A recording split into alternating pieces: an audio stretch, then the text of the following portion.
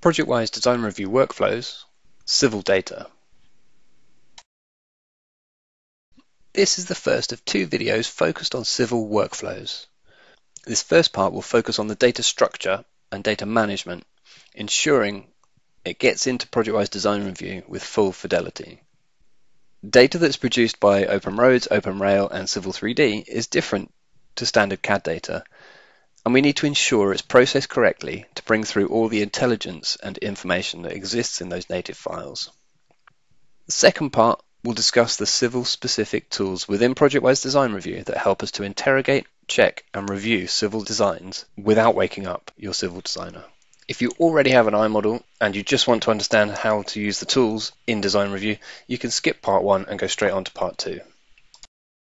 We're making an assumption here that your civil designers follow good practice in their design application and design practices, so that the data that we connect to is good quality.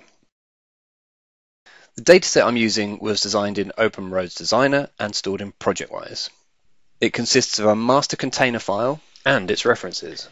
In this case, the master container file is also the spatial route where the coordinate system is set. All I mean by that is a file that holds the coordinate system which the design utilizes. So the master is empty, effectively. The design itself is attached as references into that master. For Civil 3D, we follow a very similar process, but obviously we're using data shortcuts instead of references. Just make sure you choose the Civil 3D connector when creating your connection to the DWG.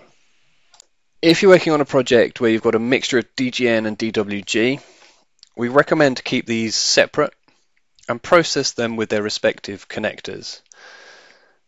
So with OpenRoads or OpenRail design in a DGN format, it will be the Bentley Civil connector that we use, and with Civil 3D, we would use the Civil 3D connector. Of course, you can reference DWG into DGN and vice versa to help the design process.